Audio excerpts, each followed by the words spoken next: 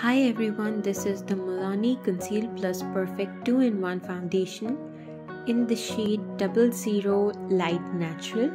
The packaging looks nice. It has 30 ml of product. This is what the shade Light Natural looks like. It has a neutral undertone. It looks pretty thick and not flowing at all. For application, it says use fingers, beauty blender or a foundation brush to apply foundation on clean moisturized skin. Blend in a circular motion until this formula is fully absorbed into the skin.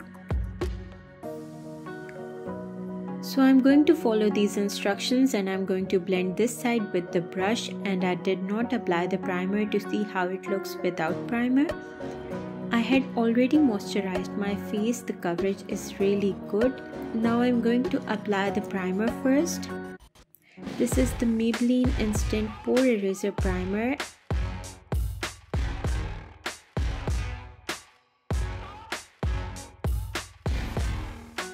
I'm using a damp sponge. It is a lightweight, long-wear, oil-free, waterproof and sweat-proof formula. It is supposed to cover under-eye circles, redness and imperfections, provide medium to full coverage with a natural matte finish. So I will test whether this foundation fulfills what it says. Oops, I forgot to try blending it with my finger too. But it's still not too late. I'm going to cover the forehead using my fingers.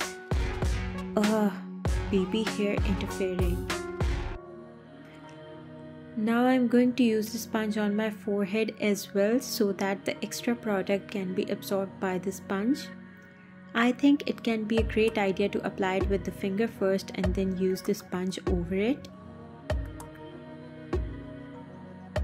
Well, the brush definitely gives a bit more coverage than the sponge, but my preferred tool will be a sponge because I feel it's easier and looks smoother on my dry skin. This is just one pump and the coverage is really good. It is looking flawless, smooth even without a primer. It is matte but doesn't look cakey, but it can be problematic for dry skin if the skin is not well prepped and moisturized.